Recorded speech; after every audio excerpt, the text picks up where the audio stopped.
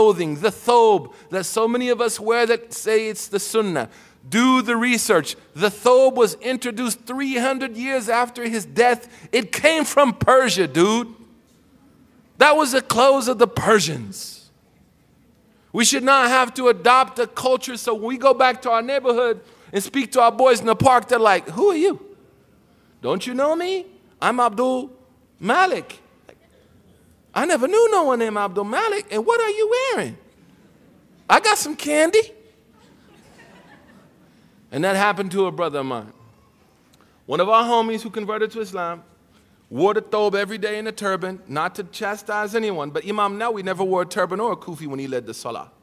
And that's Imam Nawawi, is a mujtahid in the Shafi'i madhab. And he went to the bank, dressed like that, and a man came to him and said, man, where can I buy that costume, yo?